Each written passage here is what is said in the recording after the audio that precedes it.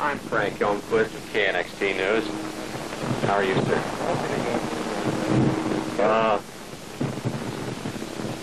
What time last night did this occur? Oh, I would think, well, I wasn't here to see they made us pull out, but I would imagine around about 6. What time did you pull out? I think about 6. About 6 o'clock last night. 5, maybe, something like that. Are you going to try to rebuild it at all? Oh, I don't know what to tell you. Anyway, you fellas can pay us a little bit of money for giving you all this here news.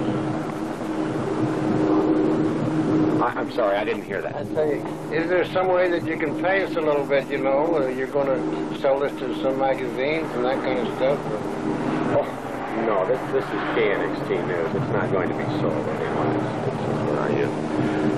Do you have the money to rebuild if you... Oh, not unless I sell the other end of the ranch. How many acres are involved total that you own? Oh, about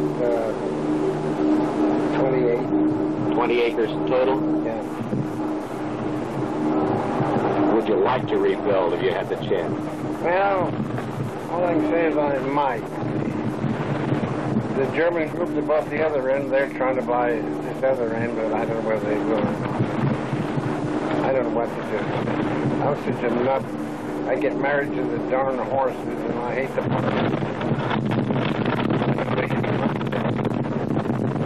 How many horses did you lose last night, do you know? I think 2. Of course, there's some more missing. We haven't found them yet. That's where we just came from, trying to locate them. And I'm blinded to that, you know. Right. I can't tell which color is gone or which ones are not. Pearl's gonna hear, but if you understand women, well, you're 10 times smarter than me. Could you place a value on the ranch today as it stands now? Well, no, I don't know what to tell you, but it's worth more with the buildings off, I imagine. These people were talking about buying it, why they didn't like the building. They want to have everything new. Thank you, Mr. Spahn, very much. And I agree with you for the loss of your place. I know most of us do.